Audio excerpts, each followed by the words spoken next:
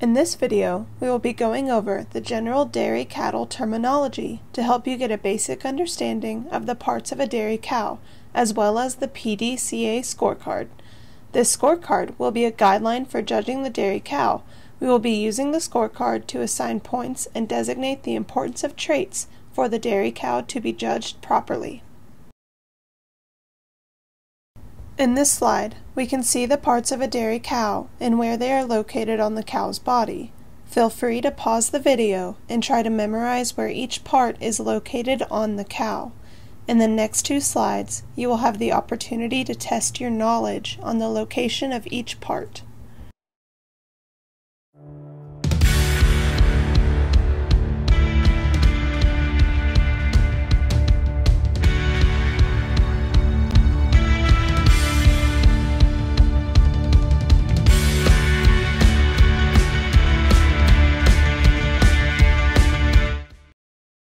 Here we can see the breakdown of points that are allocated to different characteristics of a dairy cow.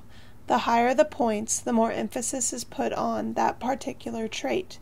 If we look at the PDCA scorecard, we can see that the most important trait on the dairy cow is her udder at 40 points.